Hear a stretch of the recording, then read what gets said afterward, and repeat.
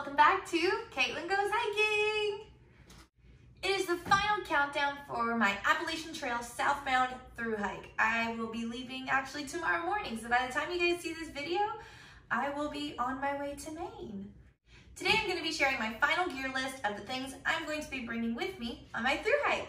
Let's go! Okay, we're going to start with my sleep system. I am a hammock camper. I will be using a hammock on the Appalachian Trail, and all of my hammock gear is from Hammock Gear. So I have my netted hammock from Hammock Gear along with my daisy chain tree straps and my Dyneema tarp here. Some tent stakes. I have 6 tent stakes in here, and these are from Z-Pack. And to go underneath my hammock to keep me warm at night is my underquilt, also from Hammock Gear. It's a 20-degree, 3/4 length underquilt that it goes from my shoulders to just about my ankles. Next is my butt pad that I will also be using as insulation for the rest of my body parts that don't go on top of the underquilt. Here is it's from Mountain Laurel Design, an 1/8-inch foam pad, and this is also to use if there's any sort of failure where I cannot hang my hammock any nights. I at least have something to be comfy on the ground. Nothing, I won't be comfortable, but at least I won't be sleeping on the hard ground. This is also my butt pad. Next is my pillow. It's the ultralight pillow from Outdoor Vitals. Pretty self-explanatory. You sleep on it, keeps your head nice and comfy. And underneath all of this is my top quilt. It's an Enlightened Equipment Revelation 20-degree in purple and red. Aren't the colors so fun? To put all of my quilts and my bed stuff in, I'm going to be using this stuff sack from Z-Packs, and it will keep all of my stuff extra protected from any wet rain stuff. I do also use a liner in my backpack, but I do like to have a little extra double protection so there's no chance that any of my stuff will get wet. Moving on to my clothes. I have my bed clothes and my hiking clothes. To sleep in at night, I have some merino leggings along with a long sleeve shirt. Simple, nothing crazy. Bless you, Loki. And then I have a pair of Darn Tough socks that will be solely for sleeping.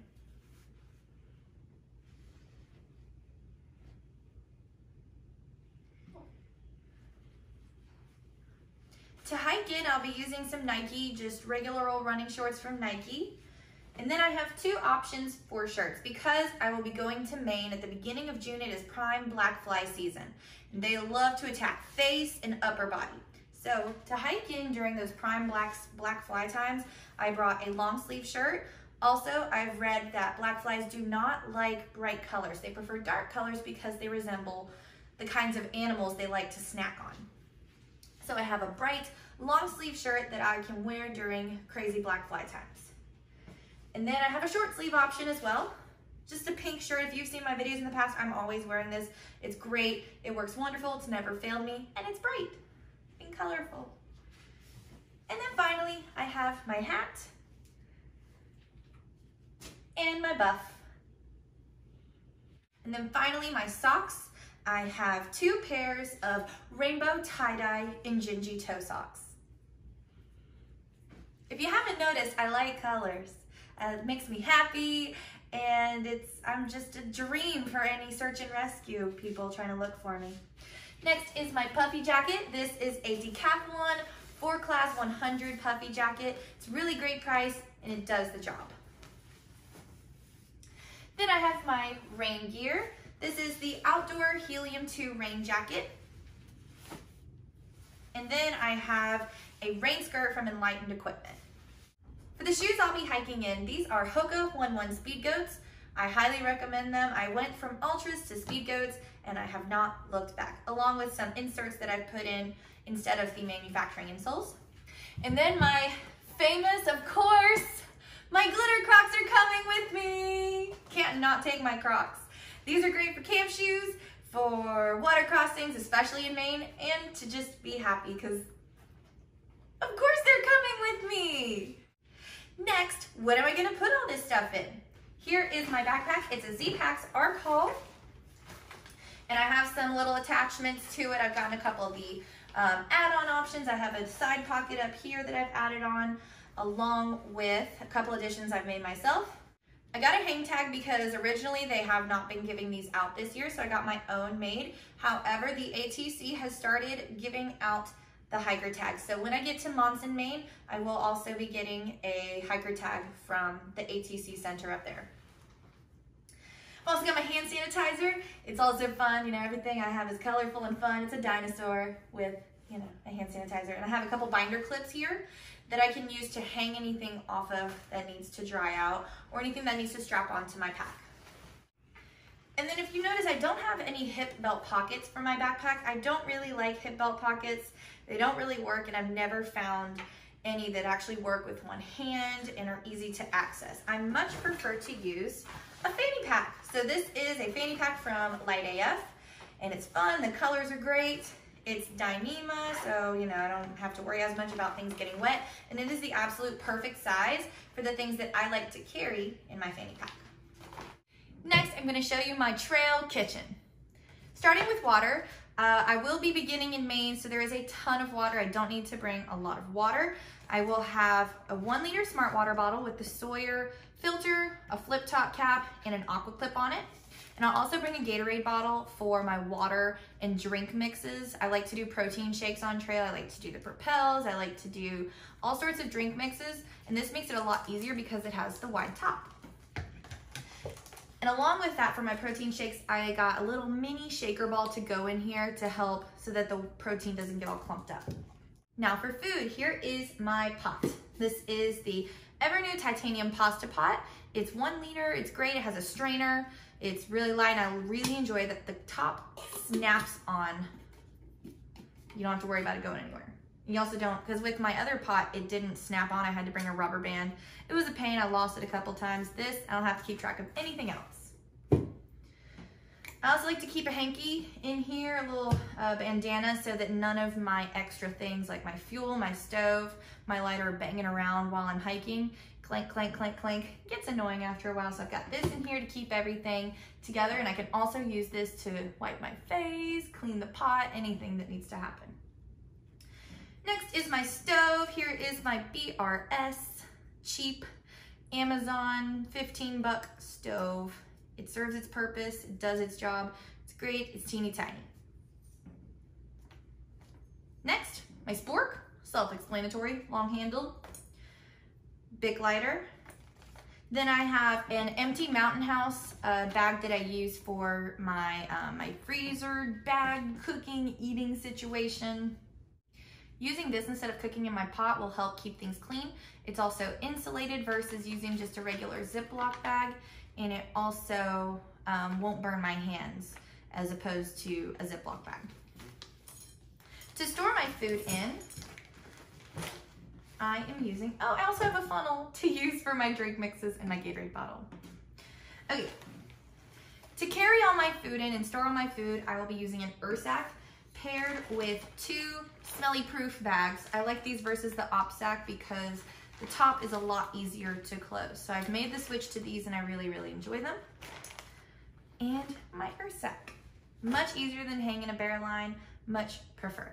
Okay, so that is my kitchen. All right, we're getting down to the nitty gritty. Next, we have my trekking poles.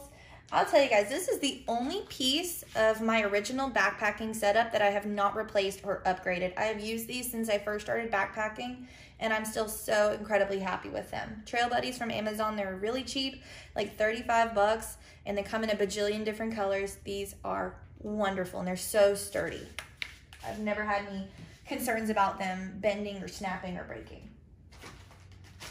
Next, I have my poop kit. I've got my trowel, and I've got my wipes. I don't use TP on trail. And then I have some little mini Ziploc bags in there to store the used wipes. Next is my ditty bag. Inside of here, I've got all sorts of goodies. This has my first aid. It has my hygiene. It has all the things that I'll be needing. I have a bunch of different medications, repair tape, needle and floss, Leukotape, comb, just anything that you can think of that I might be needing on trail. These will go in my ditty bag as well as on the outside of my pack, but I wanted to point these out. I have a head net. This is really important for black fly season because black flies love to coagulate around your face, your head, and your upper body. So having a head net looks ridiculous, but it is wonderful and it'll help keep the black flies from annoying the mess out of you. Next, I got some Gold Bond for the thigh chafe. Some sunscreen to make my mama happy. Bug spray. And chapstick. Next, I have my personal protection section of my gear. I wear a neck knife. It folds up to be a dog tag and then it just opens up. And this bad boy is sharp. It's great for opening things that need to be opened, cutting. I've cut guy lines with this and it really makes me feel safe. And then I have a handheld pepper spray holder, so it holds on to your hand like this, however you want to hold it. And it's right there if you ever need to pepper spray a person or a bear or any other critter that's coming after you.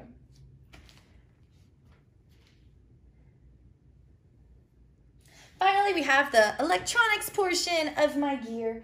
First, we have an Anker 20,000 milliamp. If you think that's too much, it works for me, especially at the beginning. My first stretch of trail will be 115 miles before I can get to a town, and I want to be able to have all of my things charged no matter what. If I want to switch it out for a smaller one later, I might, but for now, 20,000 works for me. I love listening to podcasts, music, and even watching movies while I'm trying to go to sleep in my hammock.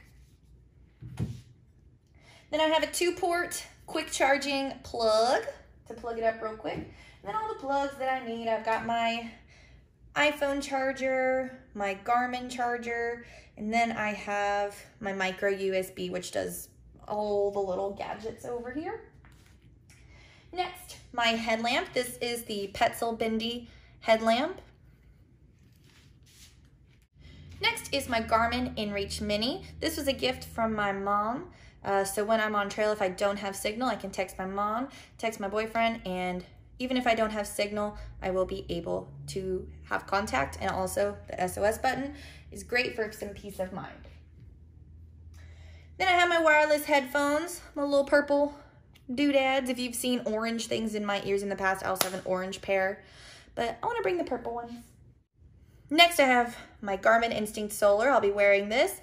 It is solar powered. I did bring the charger for it. However, I do like to use the tracking component of it, and that does wear out the battery. Even with the solar charging, it does wear out the battery, so we'll be bringing the charger. And there you go. This is what I'm bringing on my Appalachian Trail southbound Thru-Hike.